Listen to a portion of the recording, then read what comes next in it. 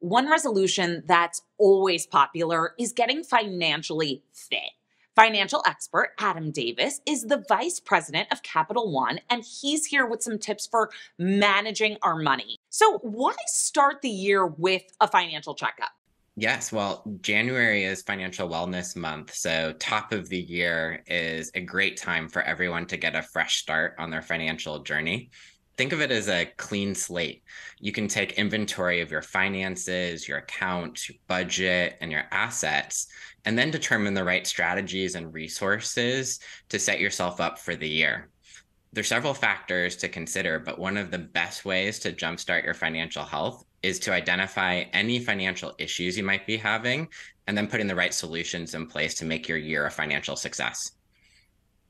So, do you feel like everybody needs a financial checkup then? Yeah, at Capital One, we think of financial health as critical preventative care. We want to help customers diagnose those financial issues so they can find solutions before they're bigger problems. One great way to start is by identifying any unnecessary fees that you might be paying and identifying ways to save them. Fees like bank overdraft fees and non-sufficient fund fees negatively impact those that are most financially vulnerable. So it's critical to try to find financial institutions that don't charge those fees. Capital One year ago, became the first top 10 bank to eliminate overdraft fees and really set a precedent. No fee overdraft allows customers that safety net without that burden of those additional fees.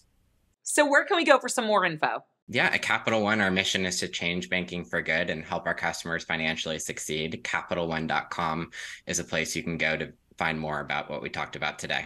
Thanks, Adam. Thank you.